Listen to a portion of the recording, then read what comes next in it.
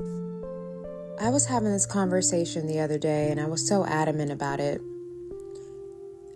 What I said was, as human beings, there are certain things in our lives that we cannot explain. When it comes to the spiritual climate, when it comes to the spiritual world, we cannot explain spiritual things. And the worst thing that you can do is talk yourself out of your discernment and talk yourself out of your intuition. Why do we do that? Why do we do that? Why do we ask people to reassure us of things that we already know? Maturing in life is not just maturing in the physical. It's also maturing spiritually. Last year, towards the end of the year, I made a decision after a very traumatic thing happened to me. I said, I will never ignore my inner feelings again. I'm not going to do it. If I feel a hunch or an inkling, or I feel a tug or a push or a pull or anything like that in my spirit, if I feel it, I'm going to listen to it. And not only am I going to listen to it, I'm not going to go and ask somebody to reassure what I'm already feeling.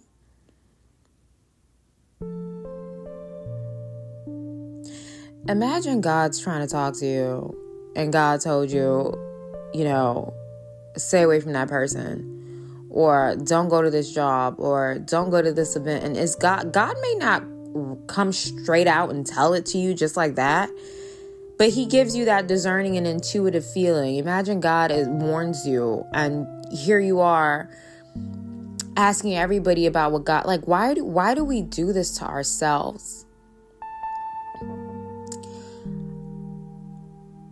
You guys, I really care about each and every one of you guys that are listening and that has supported this platform. I do. I really do. You all are wonderful. And in life, your vibe attracts your tribe. That's why you guys are here. I need you all to get to a point in your life where if it looks like a duck and it quacks like a duck, it's a duck. If you have a feeling that something's not right about someone, then something's not right about them. If you get invited to something or you're supposed to go somewhere and you get a hunch, please, ladies and gentlemen,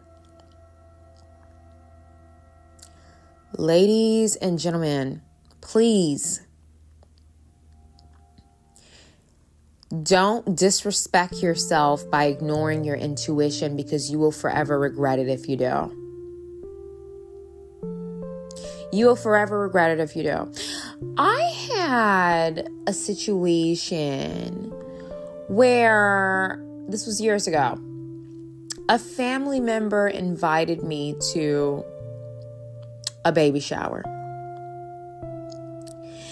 And I was like, I'm not gonna, no, there's been a lot of weird stuff going on with that side of the family. I just know it's okay. And I knew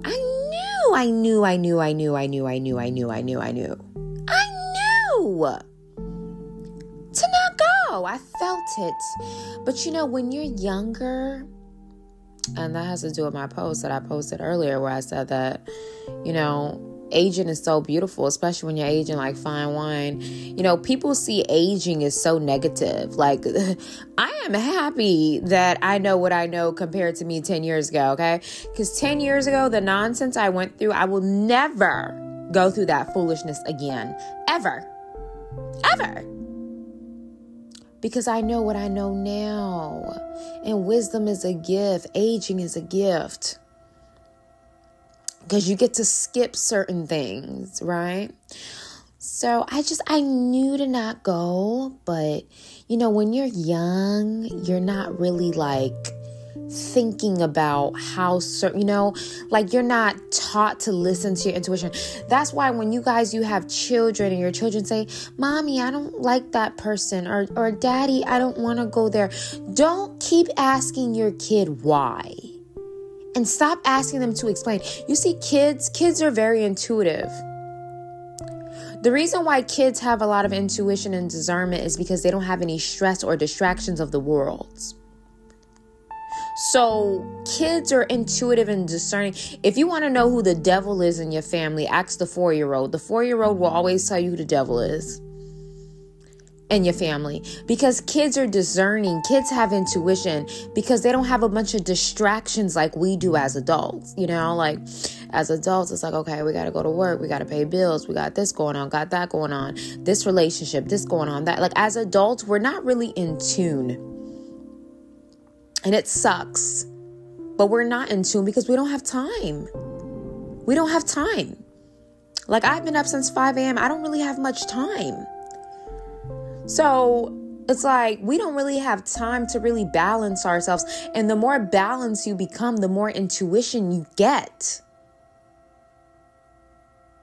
So I was like, okay, whatever. I'm going to go. Like I'm probably just stressed or feeling anxious. So I go, and that was an event where I had a family member try to attack me when I was a minor. I think I've shared this story before. Oh, yeah, I did. I shared this before when I put out that video about, you know, there are certain invitations you have to decline. So this was that event where I got attacked at a family baby shower. And I felt the feeling to not go. And then when I called the family member who didn't show up about it, this family member was like, well, that's so funny because you didn't even want to go. Like you had a pull that told you not to go, but you still went. I went against my intuition and I regretted it after the fact. I'll never go against my intuition again. I don't ever question my intuition. I'm never going to call someone and ask them, why am I feeling what I'm feeling? That is spiritual immaturity when you do that. They don't know why you're feeling what you're feeling. They don't know why you caught a weird vibe from that person. They don't know why something is pulling you to not sign that business deal. They don't know because they don't have the Holy Spirit. And they may have the Holy Spirit, but they're not in tune with Him. But you are. And then you're asking questions and you're asking yourself, like, why do I have to, you know, listen to my inner knowing? Let me go and ask somebody what they think. Stop asking people about spiritual things. I'm going to share a story with you guys that's very scary, but I'm going to share it anyways. And, you know, I'm probably going to start my private Spotify podcast. It's going to be a monthly membership. I'm probably going to start it. And it's going to kind of be like, in a way, a diary of mine to you all. Because there's certain things that, you know, every platform is different. And I just really want that intimacy where I can really go in depth on certain things I've experienced in my life. So you guys can, so I can help you guys a little bit better. I kind of have to restrict myself a lot, depending on the platform or whatever, because I don't want to, you know, but I'm going to develop a more private, intimate area, because there's a lot of things that I'm holding back on a lot. Like, if you guys think, you know, my content is good, like, I'm holding back on so much. You have no idea. I have to always give half stories to you all, half stories, because I don't want to go too deep, you know.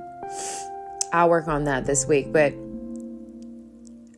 when I think at the time I was about 17. Oh my God, this story gives me chills. It's so scary. This is one of the major stories where I knew God was real, and I knew He was real, and I knew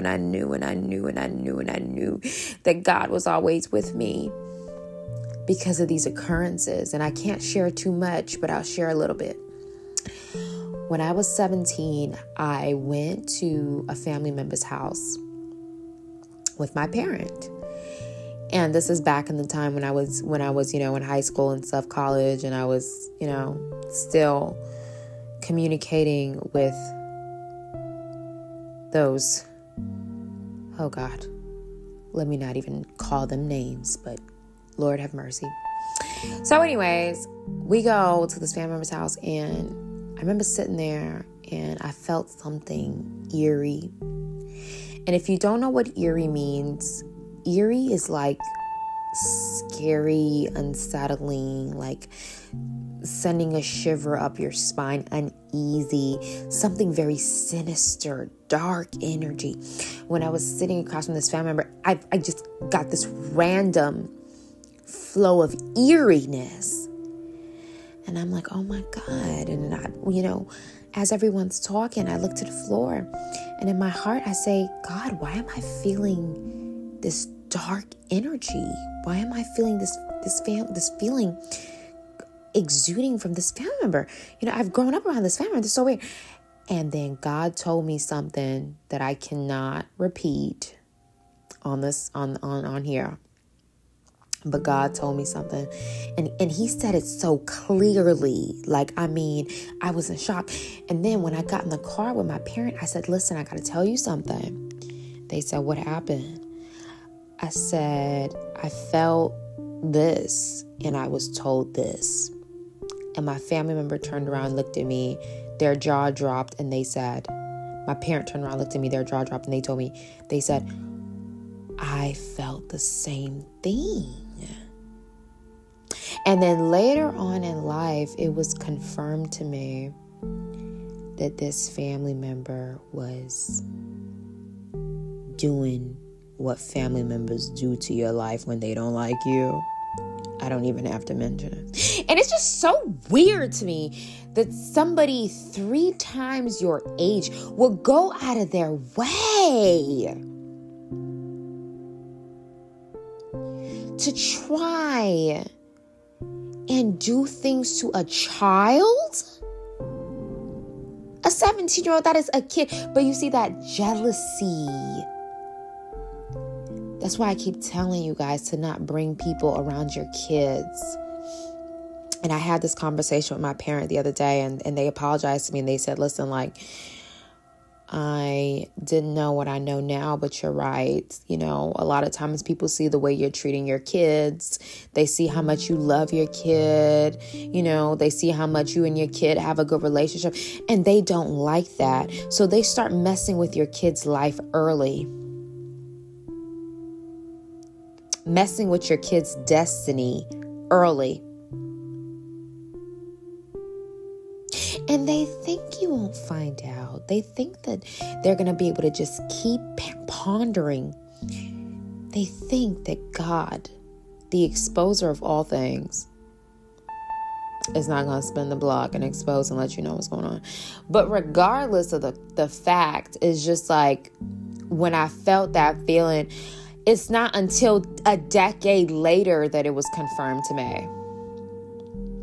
More than a decade later. And from that point on, now that I'm growing older spiritually, I'm getting older spiritually and physically, I will not trust my intuition. I trust my intuition because I know if I don't, I will regret it. If I have a funny feeling about somebody, I will regret it if I don't listen to intuition or discernment. And a lot of you guys, stop calling up people and say, oh, well, I felt this about so-and-so. What do you think? Don't do that. Spiritually, every time you ask people to confirm your intuition, you are lowering your intuitive and discerning battery. You're draining your intuitive battery when you're asked. People cannot confirm with your feeling. They are not God. They can't straight up confirm your discernment. When God's trying to talk to you, you're going to go to somebody and ask them to confirm what God is saying? Come on, guys, ladies and gentlemen, that's not how it works. Whatever you feel for a reason. And you have to develop different practices to help you ground yourself so that you can always develop your discernment and intuition. Because if you don't, you will regret it. And this same thing can be applied to dating, okay? If you go out with that man or that woman and something's not right, something's not right. Stop trying to leave the date and you're driving home and you're like, well, maybe I'm just have a fear. Maybe I got fear. I got fear of a new relationship. Maybe that's no. You're feeling something because that's what it is. Stop trying to talk yourself out of what God is telling you. When I was 18, I was sent to another state to visit my father's family. I was set to stay in the home of a family member. My parents did not go. I was the only one that went. And when I went in this room, I walked in. Very eerie, that feeling. You know? The minute you start to, the minute that feeling, you already know you got to get out that situation. But when you're a child, and that's what makes me feel so bad for children. That's what makes me feel so bad for teenagers. You know, they can't walk away. You know, the family members, the friends, the toxic family, the toxic parents, they can't walk away. And for all you teenagers watching, I am praying for you. You don't have much independence yet, but it gets better over time, I promise. But I walked in and there goes that eerie feeling. Here comes that eerie feeling. And when I walk in the room, I see 2 life-size dolls on each side of the bed that I'm going to sleep on. The room assigned to me has life-size dolls on each table. And I say, can someone remove these? I'm not a doll person. Let's get these out the room. Okay? Because I won't be able to feel well having these strange, I don't do dolls, okay? When I was a child, my family knew, don't buy me dolls, okay? I think they're creepy, I think they're weird, and I don't like them. Okay. But these were life-size dolls, meaning they were like literally 4'11", like sitting on the table, foot hanging and all. And I was like, oh no, baby, I don't get down like that. I may be young, but I'm not stupid. Okay. And it's just those type of experiences right there. Don't ignore whatever weird feeling that you have. And if you're feeling it, it's because God wants you to know about something, okay? A lot of times, even when I'm on my girl chat or guy chat calls, do you guys notice how I always tell you guys, okay, well, what do you think? When you guys ask me, I flip it back to you. I'm intuitive and discerning. I usually know the answer. Usually, not all the time. But the reason why I flip it to you, because I'm training you to trust yourself. I'm training you to trust your intuition. That's why I flip it back. It's not because I don't want to answer it or I'm trying to dismiss you. I'm teaching you to trust thyself. I'm teaching you to trust that voice in you that's speaking to you, that is trying to get you to understand something. I don't want you guys to keep going to outside sources to confirm what God is telling you about a person, place, or thing. Intuition cannot be explained. It's spiritual. You just have to trust it and trust God.